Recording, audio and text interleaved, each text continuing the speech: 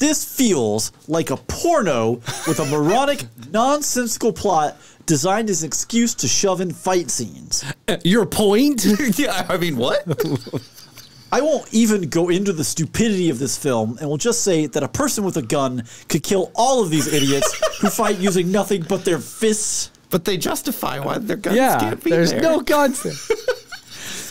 I guess low IQ teenagers might find this enjoyable, but most others won't. As someone who was a low IQ teenager, I am very offended. That was a 1-star review from IMDb.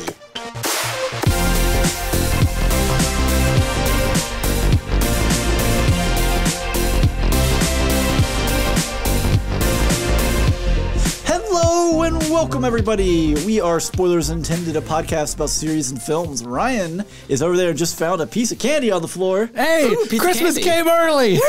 Halloween came early, you mean? There's barely any floor dirt. Ugh. Ugh. Oh, that's not dirt. All right, well, on that note, so I'm Steven, joined as always by Andrew. Hello. And we've already introduced Ryan. I'm here. Choke it down. Alrighty, so we are kicking this off. I don't know if that 1-star review gave it away. A porno with people who fight with their hands. I don't think it gave it away. I don't think it did. Could be any number Could of be movies. a lot of movies. We're talking about 1973's Enter the Dragon. Enter the Dragon. That's right. This is the film that put Bruce Lee on the Western world map.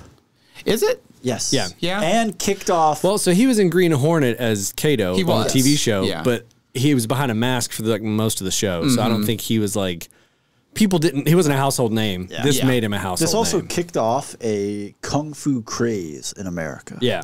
I mean, I could definitely see it. There definitely wasn't a lot of martial arts films before this. Yeah. There may have been a Not, few. not in the and West. No, Bruce Lee. Yeah, sorry, in the West. Or yeah. you were like viewing, a Hong Kong Bruce Lee Yeah. from the 50s Yeah. or 60s or something, and it was, either not dubbed or horribly dubbed. Yeah, yeah. Well, they're all pretty badly dubbed, but Bruce Lee was definitely one of the people to really pave the way for stars like Jackie Chan and a lot of other Jackie martial Chan's in this film.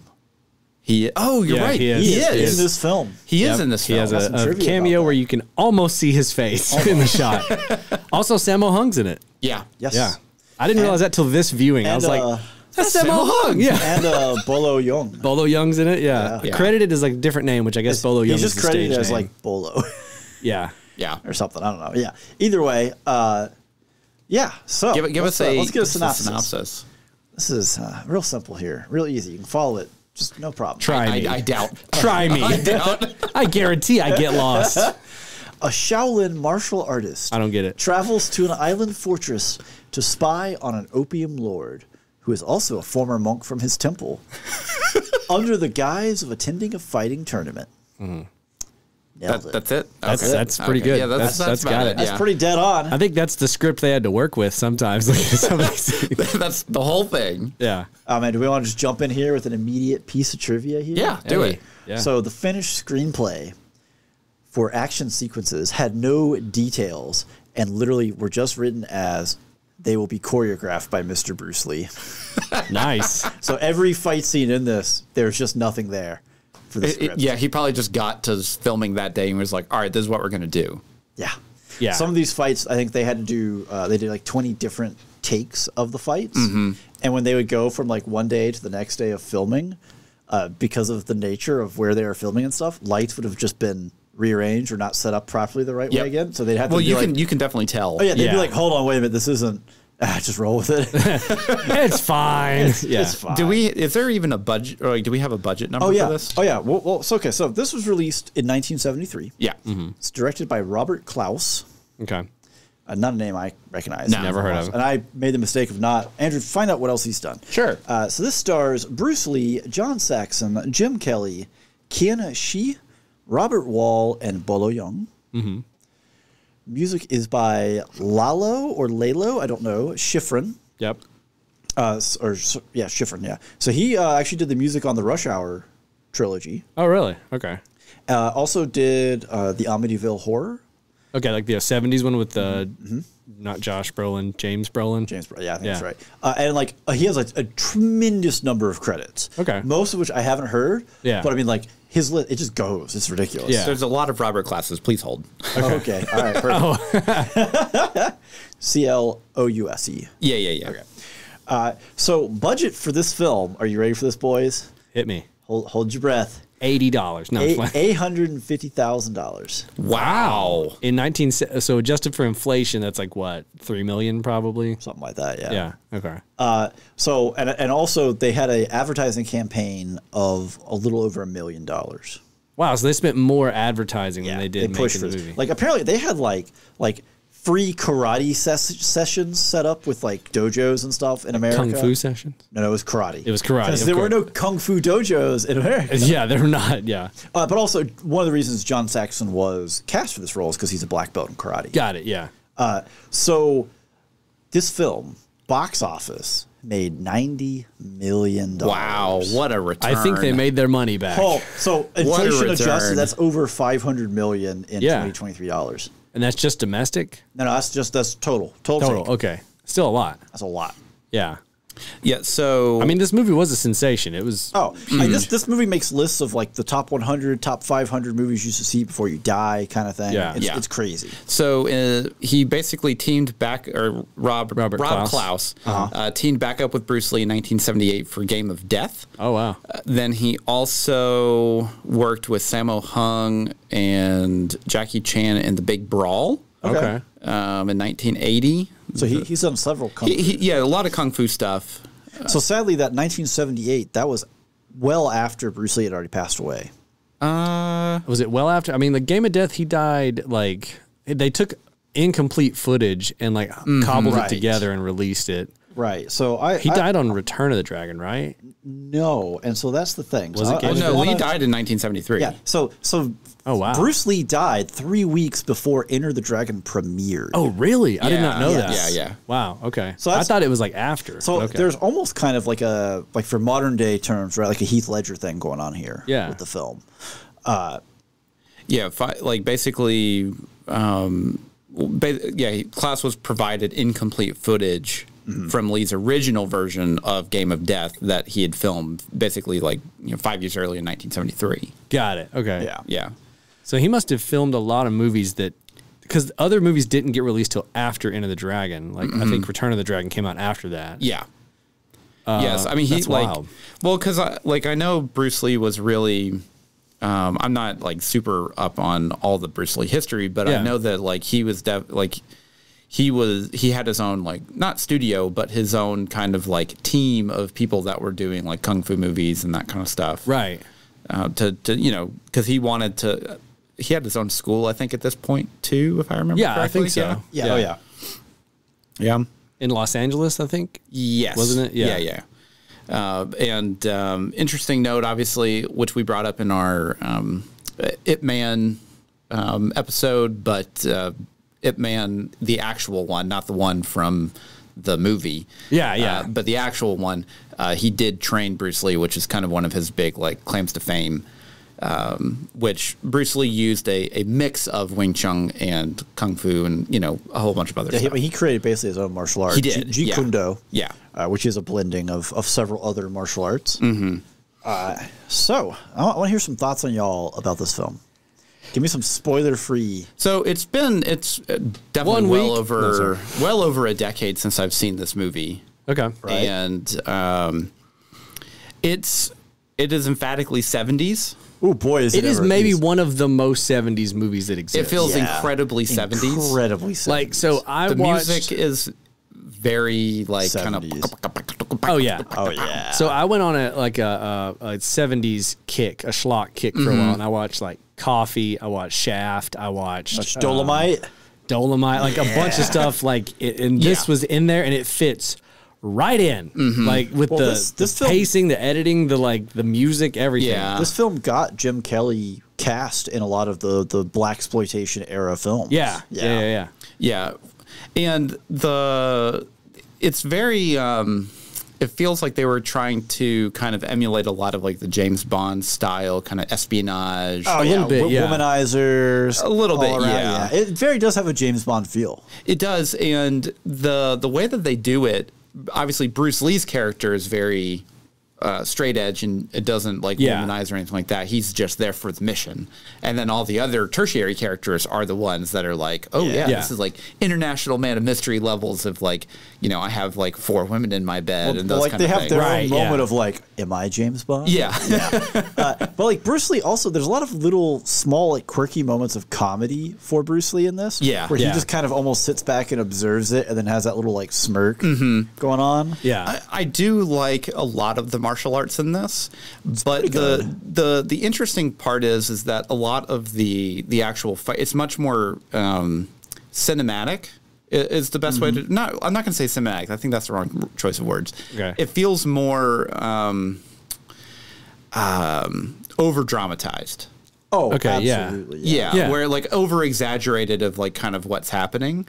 Well, I feel like it is that like early 70s filmmaking style combined, because like coming out of the 60s where a lot of stuff had gone psychedelic and zany, it was like trying to steer out of that, a little bit more gritty, real, still being influenced by that to a degree. But then also you're probably working with a lot of the actors who weren't as, these are not like A-listers, you know what I'm saying? And so a lot of them are martial artists, or they like, so you have like this weird conflux of like factors that make it like, over dramatic is kind of like the best way to put it. And the music doesn't help it either, because they do like kind of like these tight shots in. Like, well, and they do it's almost like, it reminds me of 70s television, that like the stinger of the music where it hits when something like looks at something or zooms in, you know? And that's a very like, it dates it, but it gives it a style that I kind of like. Well, there's a substantial use of slow-mo in this too, which actually I think is done really well. Well, it's interesting because, like we said, this movie, you can put it on, you're like, oh yeah, that's the 70s. But it has almost its own charm because of that. It does, 100%, yeah. Because it's very earnest in just being exactly what it is. Yeah, this was the first time I had seen this movie, probably like you, probably about a decade, maybe longer. Well, probably longer. It's been a long time since The most I watched this was probably in high school when I had like, I bought a Bruce Lee VHS like box collection, set. But it was one of those from like Walmart that had like 3 legit Bruce Lee movies. It was like Enter the Dragon, Return of the Dragon, and like, I want to say Big Boss or something. Like Fist of Fury. Yeah. Or maybe Chinese Connection was in it. It was like 4 of them. But then it had like 2 movies from a dude with Bruce L.E., like Lay. And it was like they just threw it in there to like fill it out and make you think. And I remember at the time, you know, this is like, the internet was out, but it wasn't like, you know, Netscape. Where you're dating yourself. And right I was now. like, wow, I didn't know he made this many movies. Whoa. And then I was going through them in order, you know, and you put the last one, like, that's not even him. What is this? How racist is Walmart? They think that I think all Asians look alike. I'll definitely say that this was a lot more violent than I remember it being. Oh, see, I remember this being incredibly violent. Yeah, especially like going from like, I'll say like a Jackie Chan film, which is violent, but it's a different kind of violence. It's the kind of, it's almost like, I don't want to call it Disney violence, because Disney straight will kill someone on screen. But you have these moments where you're like, he's not dead, he's just lying there. Yeah. He'll get up in a minute. Yeah. You know? Yeah. But this was like, he's dead. Like if you watched it with closed captioning, it's like neck snaps, bone snaps. Oh yeah. Backbone snaps. I was like, whoa. Yeah. They straight out, like in a 5-minute sequence, they're like, we just killed 8 people. Oh yeah. Yeah. Individually with the camera close up. Yeah, and it's like, it wasn't like, oh, they died in the background. Like, these are like visceral deaths. But I feel like compared to other Bruce Lee movies, and I'm straining my memory a little bit just because it's so long since I've like sat down and watched. I feel like the fights in some of the other movies were better. Yes. But they were more one-on-one, or like, I think these fights rely, too much on point of view shots. They do. Which there's a lot of POV. Which detracts from the overall, because you have one person who they're holding a camera. They're not doing martial arts, right? Right. So that detracts from it. And then, like you were saying, there's not a lot of one-on-one fights, which is what I remember. Yeah. Whereas here, there's a whole lot of just Mook runs up, takes a punch, goes down. Mook runs up, takes a kick, goes down. Yeah. And we move on. It's like, this is not really martial arts. There are some pretty fantastic sequences, though, at the end where Bruce is really just railing like multiple kicks into like guy after guy after guy. Oh yeah, I mean, like, he's just showing off at that point. Well, I mean, dude has like -0 body fat. People stand next to him, their body fat goes down just from being like in proximity to him.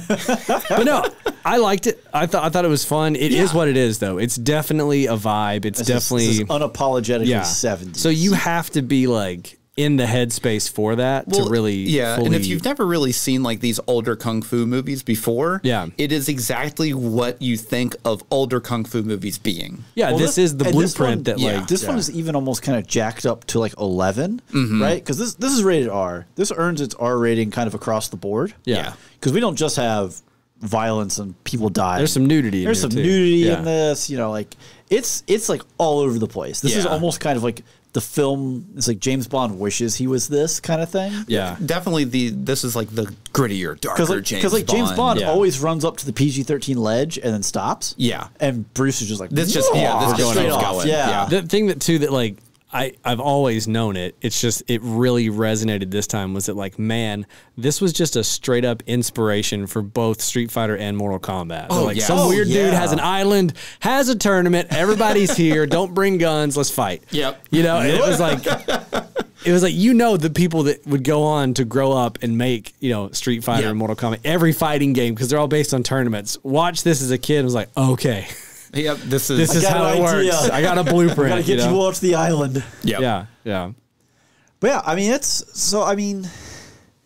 it's really hard nowadays, right, to watch this film and be like, boy, this is just a product of its era. Well, it is. It definitely is. But that's the thing is like you have to look at these films, especially like Enter the Dragon, because it was so popular back then. Like $90 million in 70s money is a lot of money. It's ludicrous. Incredible. And this was definitely before the blockbuster was even a thing, because Jaws came out in 1975. Yeah. And you have these kind of moments in like, I'll say film history that this is definitely, if you have even a tertiary inkling to like martial arts films at all, you've probably already seen this. You either already seen it or you definitely need to see it if you haven't, just because this is the proto version of a lot of films that have come after it.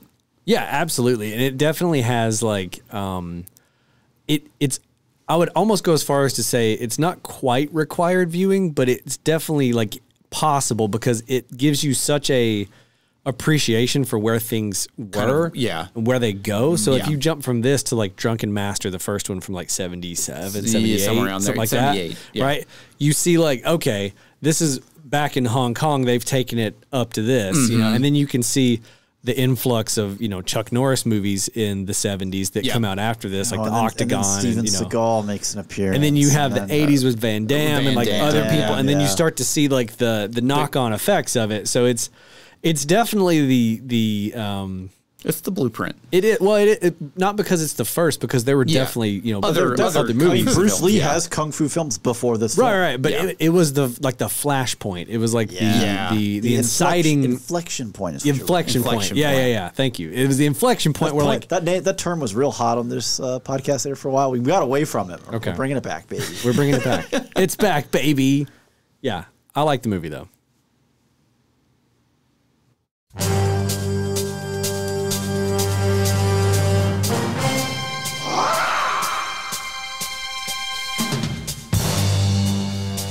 All right, so let me invite you to my island of content that we have. No guns allowed.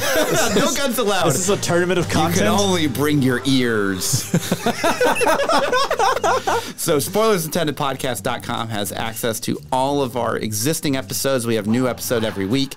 And we also have links to Discord, social media, all that kind of stuff. You should definitely check it out. It's a good island of content. If you want to join the tournament of spoilers, you can join us on Discord. Oh my God. Come have a talk with us. I want to see your pets. I want to see what you're cooking. We've got threads down in there with spoiler hubs where you can talk about ongoing TV shows, other movies, things we've reviewed, things we haven't reviewed. But yeah, just hang out with a bunch of other listeners, chat about what you're playing, etc. Yeah, and if you want to find the radio on this island to signal the outside world for help, you can go to two places, Facebook and Instagram, and you can follow Spoilers Intended there. Just make sure you know Morse code whenever you're doing it. Yes, we only speak to everyone in Morse code. That's not true at all. Please follow us.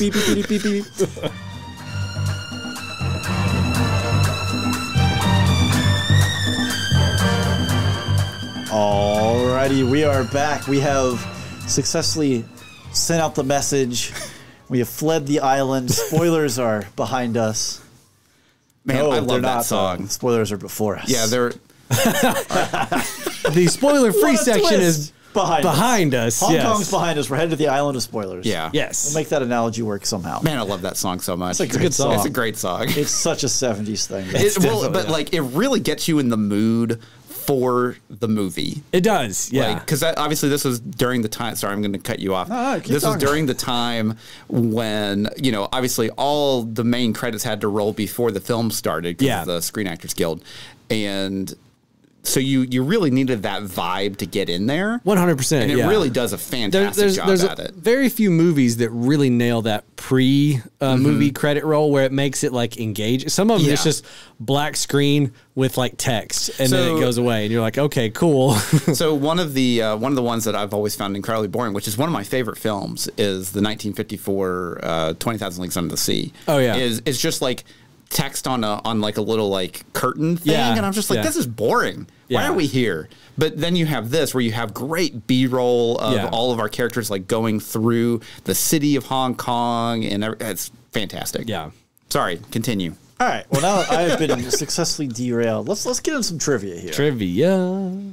So Bruce Lee offered $100 to anyone who could catch his hand before he could jab them. That sounds like something he'd do. And he never lost a penny for the entire production. Wow. Oh my gosh. Right? So in this theme, he was challenged. Was he punching in the same direction every time? I don't know. know. So they pulled in a ton of extras for this film, including basically just like raiding every martial arts school in Hong Kong. I would imagine. To bring in enough who could to have that many extras. act like they could move that and like bring your own gi or whatever, you know? Yeah. So Bruce Lee was challenged by an extra who did not think he was that good. Bruce Lee proceeded to beat up the extra and then send him back to work. Now get back in the shot, kid. So fights actually broke out on set between stuntmen and extras because they were members of rival triad families. Oh wow. This production sounds buck wild. It sounds as wild as it probably like looked on screen. Like, I wonder if like they each had like two different factions. So whenever they had the big final confrontation, you're like, all right, you guys and you guys are different triads. You're gonna fight now. Your colors are black, yours is white. Perfect. If I got the scene for y'all. Get in there, boys. And then people died on set. Who knows? Yeah. Keep rolling. Keep rolling. So they did actually have to halt filming one day because a body was found on set. Oh my gosh. Oh my. So like because of the way they built the sets, Unrelated to the action on screen? the way they built the sets, it was open air basically. So every morning they would have to run off a bunch of stray dogs and squatters in the sets so they could start filming. Oh my god. Where did they film this at? This is in Hong Kong. In Hong Kong. Yeah. Okay. So the island is like near-ish Hong Kong? Right. Like? So the island is not like the actual island is, they don't film on an island. They filmed in Hong Kong. Got it. Okay. So they could not find a place where they could film on an island. Right. So basically, the actor who plays too much money. Well, no, well, partly that, but also like it was difficult with the government and everything else. Yeah, of course. So what are you going to do on our island? No. The actor who plays the old Shaolin monk at the start, I don't know his name offhand. So he also liked to fly planes.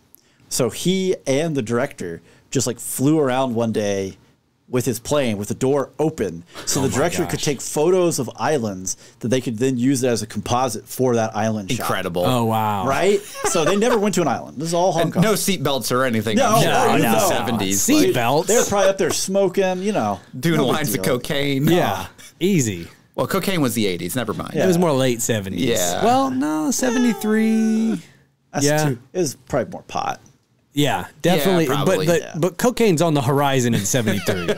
It's out there. It's close. It's in LA for sure, So the production had major issues with both American and Chinese crews who worked on the film not being able to communicate with each other. I was going to say that was probably they did not have enough translators. Well, you can definitely see like throughout the film, like obviously clearly some people are just overdubbed with English actors and some people are actually speaking English. Yeah, for sure. What's interesting is basically every scene in the film is dubbed. Oh yeah, that's just how they did movies back then. That's just how they did movies. But like a lot of people were still just actually speaking English on set. Yes. Yeah. So let's see. So Qian Shi. So this is Han. This is the main bad guy. Yeah. He's actually a close friend of Bruce Lee's father. Oh. So much so that they refer to each other as uncle and nephew. Oh, interesting. Yeah. Huh. So like, they knew each other. Yeah, Like, Bruce like Lee grew up intimately, yeah. knowing him. Yeah. Okay.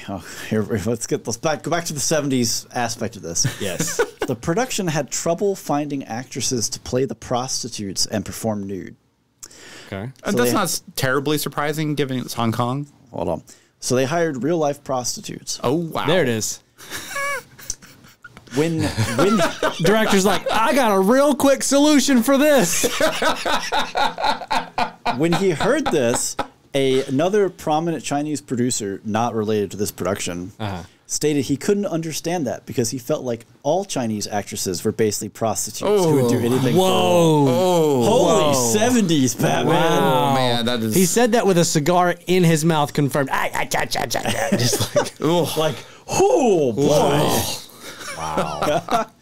What a dirtbag thing to say. Yeah.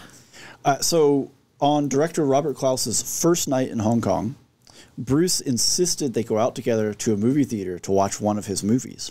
Cool. Lee claimed it was to experience the atmosphere, but the real reason was Klaus was unaware of Lee's reputation and he wanted to impress him. Oh. Okay.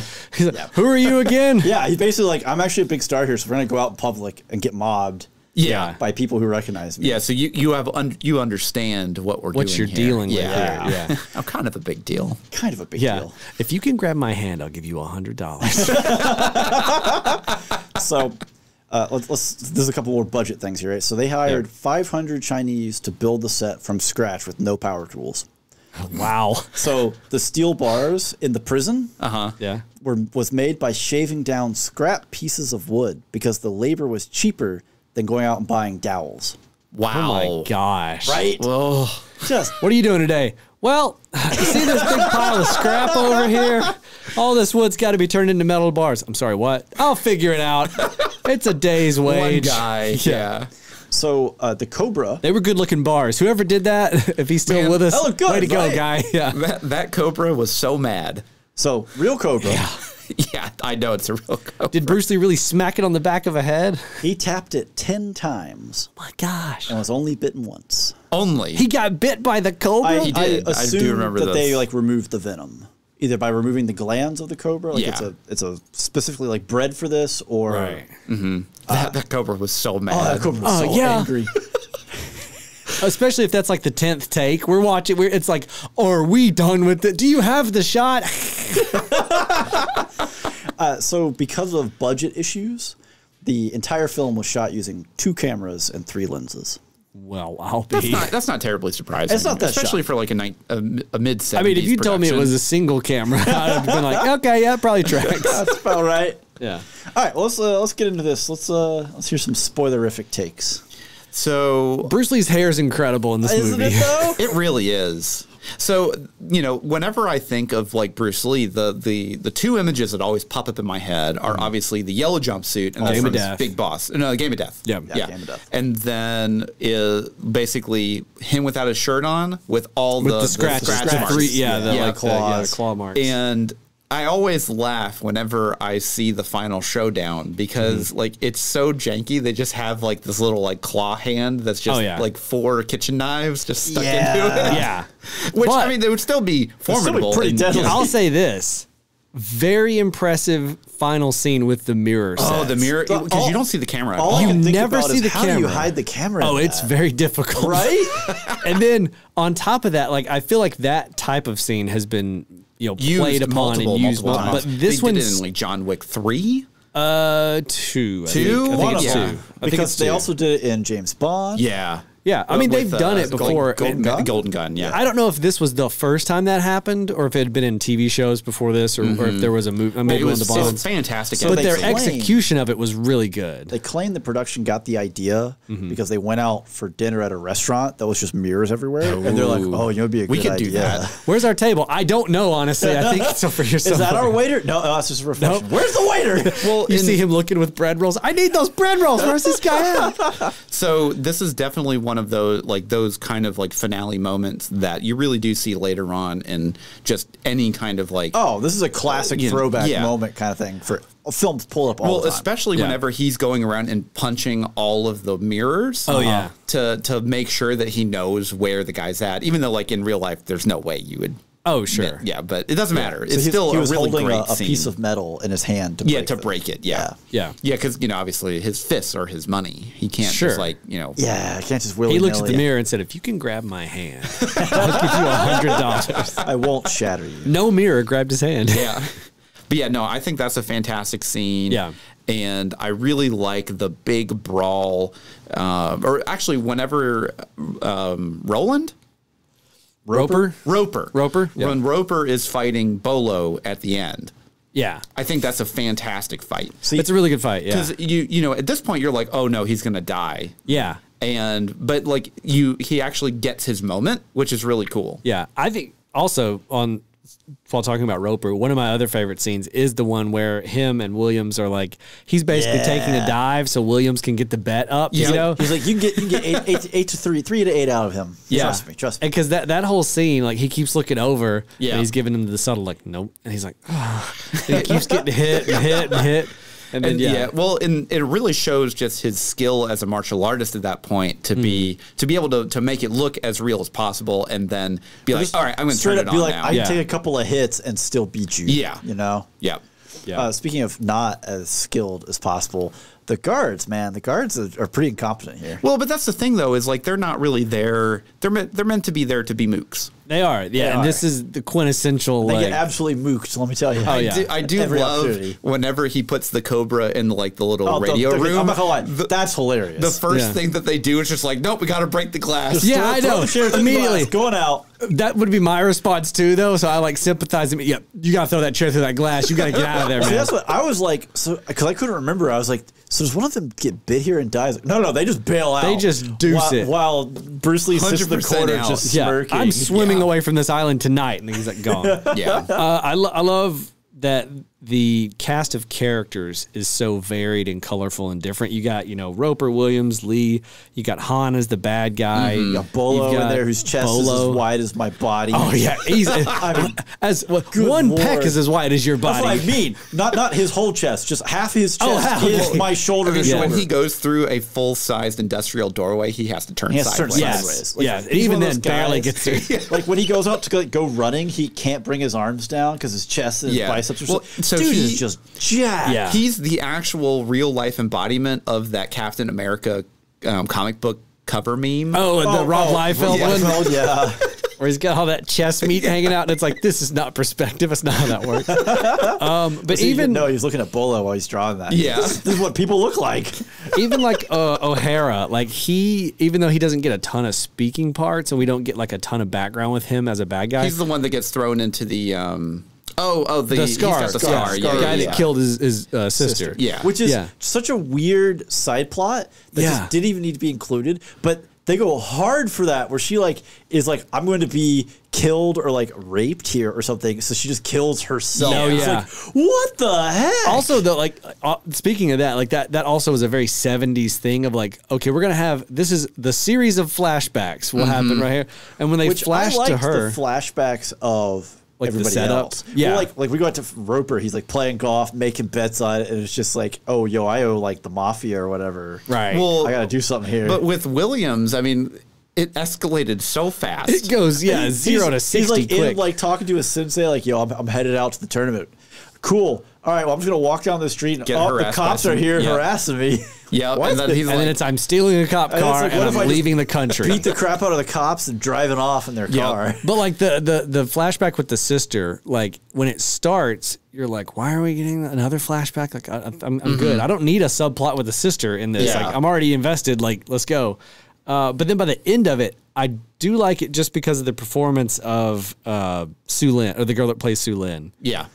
His sister, because like she sells out. She sells out, and she's got some good fight scenes in there. Where she's like taking these dudes out, and like I'm rooting for her so hard that when she does pull that glass out. Thing where I'm like, man, like you just need to put a little more mustard in some of these dudes so they'll stay down. Yeah. Yeah. Man, like, you're But, beating the crap out of them. That camera shot where it's like out in front of the piece of glass, or it's, I was like, ooh, that's a good shot. But it's a dark subplot, and it's probably like unnecessary in a lot of levels. It's kind of like emotional terrorism. It is a little bit. It's like we have to give him a reason to go off on O'Hara later. Yeah, which I mean, and when he does, like it's so good. That's why I'm like, I don't hate it because it does kind of pay off with the O'Hara fight, but it still just does feel like emotional terrorism of just like, here, we're going to go into this like flashback while I just spill my guts to you about this very terrible thing that I never told you about how your sister died. How did he think his sister died? Like the flu? Like what'd they tell him? Yeah, you know? Like did he not see the body? Like, yeah. You know? And then he said, let me drop you this bomb real quick. But like that fight where he does kill O'Hara is a fantastic one, because obviously O'Hara's just completely out of his depth. Oh, Bruce Lee is just letting rip on him. But then they do the slow-mo of him just jumping on top of the guy. Yeah. And you just hear like the really slow bone crack. And you're like, ooh! That's probably Foley of like celery being broken or something. They just let it. So this, the Bruce Lee films in particular are very much like the Indiana Jones films of like whenever Harrison Ford hits someone, it is a 2x4 breaking. So the sound effect that they reused like 100 times in this one is the body fall. Yeah. Like that. It's that not realistic sounding 70s like cartoonish. The triple bounce on a body. And it's every time somebody hits the ground, they're playing this thing. And it's the same one every time. I'm like, y'all couldn't get like a different. Look, there's only like $800,000 in this film, man. I know, yeah. But it's another thing that like by the end of the movie, I'm like, I'm watching him every time he flips. Like, here we go. And I'm like, it's the same sound and right back to back. Like, yeah. Also, real quick shout out to Sammo Hung and Jackie Chan. So Sammo obviously is the opening fight. Looks like he's 16 years old. He may have been 16. He was very young looking. Yeah, he was pretty young at the 1973. Right. Yeah, he probably had to be 16, 17. Well, so in Jackie Chan's biography, which I've read, of course you have. They both went to him and Yun Biao and son Sammo Hung went to the same school. It was like Chinese opera, right? And then when they got older, like the older kids, they started being like farmed out to these movie sets as extras. They were like the I can't remember. It was like 7 something brothers or something like that. Yeah, it had like I can't remember it off the top of my head. Yeah, but they went to work on this movie or whatever. And Jackie Chan's part was at the end when Bruce Lee finally gets the nunchucks. Jackie Chan runs in from behind and he pops him in the head and he falls into the tank of water. He's the one that like goes like head over. Yeah. Right? Well, so he's actually supposedly, according to Jackie Chan, he's in there twice. Right. He's the stuntman who gets popped and goes in the water. Yeah. He's also the dude he grabs the hair and breaks his neck. He was 20. Sammo Hung was 21. 21? Okay, yeah. Young enough. But so when he went into the water, Jackie Chan said that like, he hit immediately, just pain, because it's a real nunchuck. Yeah. They're not using a foam nunchuck. It's got to look good, right? He falls into the water and he had to stay underwater while they continued to shoot and fight. In the movie, they cut pretty quick, but in reality, they filmed for another 30, 45 45 of like him just doing that. And then as soon as it was over, Bruce Lee was like, oh my God, are you okay? I'm so sorry. Smacked him. Just like profusely apologizing because like I'm sure he felt it when he whipped it back there. Just the solid connection. Just bounced back with it. I mean, yeah. Yeah. Well, so the thing that I love about that scene is Bruce Lee is kind of like working his way up into like weapons. So he starts obviously with nothing, and then he has a big staff, and then he gets the two. Nothing. He begins this whole fight with a snake. Okay, that's true. Right. Very true. He starts the fight with a cobra. But then like on top of the food chain. The second he gets the nunchucks, he is just like he does the whole bit, and you're this is his, this is his speed. Satisfying. This is it. Yeah. Yeah. And you get to see the poor dude that Jackie Chan that's just like. This is a problem. Also, like, I feel like that scene with the nunchucks alone, right there, kicked off the entirety of the nunchuck craze that would happen. 100%. All the way through Ninja Turtles and Michelangelo. It's still happening. Like, that scene was like probably so many Western American people, their exposure to even what a nunchuck was or could do. Yeah. They probably lost their mind when he's like, look at flipping it around behind him. They were like, I want to get those. And then they proceed to like break their nose because God. I had a foam set. Did you? Helps a lot, yeah. Yeah. I can still do some stuff with it if I could ever find. I don't know what happened to my old pair. Gone somewhere. Bring them out. I'll break him out. So Jackie Chan was everything around me with him. He was 19 for that. Yeah. Yeah. So he's a little bit younger than older. Sammo. Yeah. Still, just children. Just little children. I mean, well, especially in this kind of industry. Oh, yeah. Like where really like your prime is like up until you're like 25, 26 for like how much you have to like exert yourself to do this kind of stuff. Yeah. So I do think it's interesting. Right? We were trying to talk about how this is almost like over the top drama, right? So Lee was actually really concerned because he's a Chinese actor. You know, they're making this for an American audience, right? He's worried that it wouldn't be taken seriously. He's like kept going back. I mean, he's not wrong. Yeah. Yeah. But he kept going back to the writers being like, hey, this needs to be like serious. This needs to be serious. So he and I guess either one of or the head writer, Michael Allen? Sounds right. A-L-L-I-N. A-L-L-I-N, yeah. So they got into it over the script, right? And because Michael was very aware that he could not do the $100 challenge, so what he started doing was he was rewriting the script and picking words he knew that Lee could not pronounce. Oh, that's just rude. Right? So Lee, of course, refused to work with him. Yeah. So, demand, script changes, all this other. So producers told Michael, hey, like, just lay low and avoid Lee for a little bit. So they basically almost immediately encountered each other on a ferry in Hong Kong. Of course, yeah. Which all I can think about is like you've basically been taunting Bruce Lee at a distance, and you're like, "Hey, I need to get across this quick body of water," and he's on the boat with me. Like, yeah, like Bruce Lee is, from what I've heard. I mean, he always seemed like a nice guy. Like he wasn't. He didn't like try and pick fights. Well, but there's always some level of ego, and also like what the writer's doing is pretty dirtbag move. Oh, that was a total dirtbag move. And it's totally the move you take of, hey, like it's literally Bruce Lee. Like there's no other realm in which I can win against him. Yeah. Other than just I'm going to write words that he can't pronounce because his English is only so. Or whatever, so what did you guys think of Bruce Lee's performance? Not outside of the martial arts, just his actual. Well, I actually liked a lot of his little bits of him just like kind of sitting there and observing. Yeah, and it really like gives you a good sense of his personality. He has a good like wry humor. He does, where he's not like over the top. He's not like but he's. I guess for me, more comedic than I remember. Well, like the bit on the boat going to the island. Oh yeah, the guy's being a bully, and he's like, "Hey, we can't fight on the boat, but let's get in the small boat. We'll row over to that island. We can fight on the beach." And like, oh, okay, yeah, sure, dude. He gets in, and he just plays the rope. I was like, "Okay, bye." Yeah, but then in my head, I'm like, so wait, what was the plan to get back in the rowboat and try to catch the boat after you have your fight? That's just a couple of meatheads. He's not thinking about that. Yeah, I know. Yeah. It was a good move though, and he hands the rope to those kids. He's like, good luck.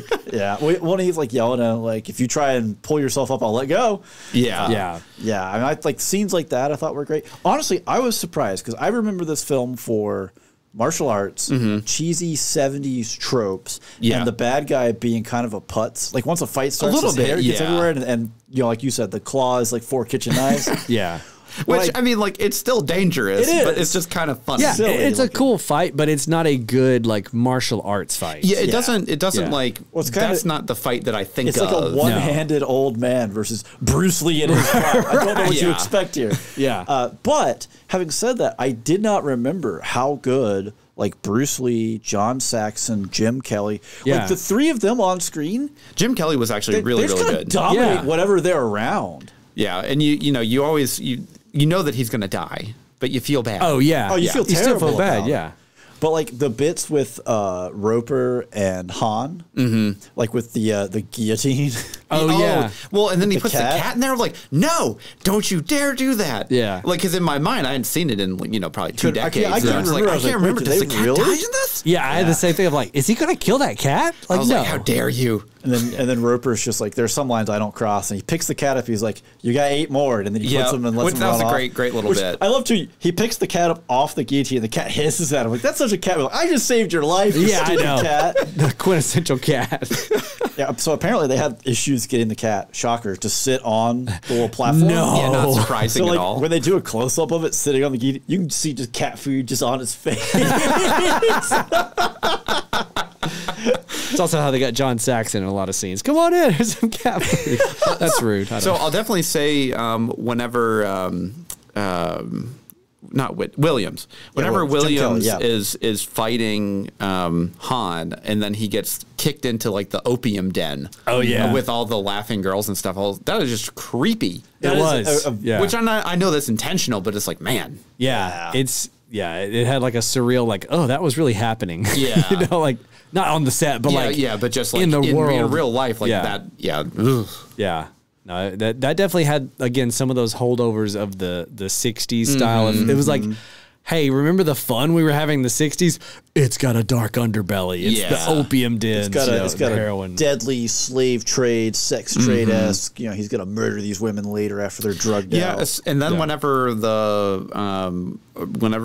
Bruce Lee is like going through like the underground section and he walks by kind of like the girls are holding pen. Hey, help, help. Yeah. Oh, yeah. Like, man. Yeah, like this is like dark too. Really dark. Yeah, I guess when I saw it in high school or like younger, it didn't quite click how dark it was. It was just like, well, because you know, there's so many movies you see in the 80s or whatever where like there's people, you know, being held against their will, and you're just like, oh, whatever, it's just part of it. Yeah, and like now it's like, then you look at the context. Yeah, when you do see the context of it as an adult, you're like, oh man, this is pretty dark actually. Yeah, yeah, but yeah, I mean, overall. I actually thought this was better than I remembered it. Yeah, same. Like I really remembered the cheese. Well, it's still definitely a product of its time, but it's absolutely like the proto blueprint for a lot of martial arts films, especially ones that, you know, and a lot of just like tropes that have just existed in pop culture for decades now. This started a lot of it's almost harder than a lot of the tropes. Like the whole, you know, oh, okay, it's rated R. And I was like, oh, okay, yeah, I kind of remember it being pretty violent. And then it's just like, hey, here's some nudity. What? I really don't remember. That felt very 1970s 3 of like, we can show boobs now, so let's. Yeah. Does the plot call for it? It does now. It does now. Which hilariously. What a weird question to ask. When this film hit that the question UK, probably wasn't asked. No. When this film hit the UK, they censored it. Oh. Not for the boobs. Oh, okay. Sequences where like Bruce Lee just had nunchucks. They're like, no weapons. Can't have weapons on the screen. Oh, UK. What are you doing? This makes me want to dump tea into a harbor so bad. All right. So would you rewatch it? Yeah, absolutely. Yeah. I mean, I have the Criterion Collection Blu-ray set. So. I'm the Criterion Collection. See, I thought I had this on DVD, but I actually have. I think The Dragon and The Dragon Returns. Oh, Way of the Dragon. Yeah, and not Way of the Dragon. Yeah. So it was like, I went up and pulled. I was like, oh yeah, I can just pop this in. I'll have to pay for this on YouTube or whatever. I was like, dang it. Dang. Yeah. JK. I've almost bought the same Criterion Collection multiple times. I'm really just joking out of jealousy. Yeah. I would rewatch it. I definitely think to like recommend this to somebody though. It's like you have to like give them the. It's like, hey, this is definitely the 70s. This is the 70s. And also, like, you've probably seen a lot of these tropes in other stuff. You have to understand, this is where that came from. Yeah. So parts may feel played out and hacky. It's not. It's that you've seen people riffing on this for, 4 decades or whatever. Yeah, 50 years. Whoa. 50 years as of this recording. It's 2023. Yep. Oh, I'm like, at the end of the Holy Grail, where like the guy like ages 1,000 years really quick. That just happened to me. Yeah, Matt Damon at the end of Saving Private Ryan, and that too. Yeah. Well, already on that note, with those lovely images in your mind, I do believe that is all the time we have for this episode. Let's talk about our Patreon. First. For just $1 low a month, you can get access to all of our bonus episodes, bonus content like. Bonus episodes. All the bonus episodes we've already done. Like bonus episodes. Yeah. So the bonus episodes are a totally different format from this. Yeah. We do things like tier lists. We go in. We've looked at pictures of presidents and decided if we would fight them or not. We did a Halloween candy tier list in October. Made ourselves sick. That one was woof. It was very sugary. It was very sugary. We let ChatGPT create movies titles for us and then tried to cast and write the plot. Yeah. Which is insane journey. Yeah, and you can check out previews for all of our Patreon bonus episodes on the main feed if you want to check a little bit of it out before you buy. Try before you buy. But for $1, you get all those bonus episodes. You get commentaries. You get access to our Patreon picks polls where you can pick the movies we review. You get a lot of content. $1 a month. And if $1 is too much or not in the cards, totally fine, because we would love for you to like and share our social posts and everything like that. But we'd really love review wherever you're listening to this right now. Really helps us bubble up that algorithm. Got to fight the AI. Yep. Oh yeah. Fight that good fight. All right. Well, on that note, that is all the time we have for this episode. So until next time, I'm Steven. I'm Andrew. And I'm Ryan. And every spoiler was intended.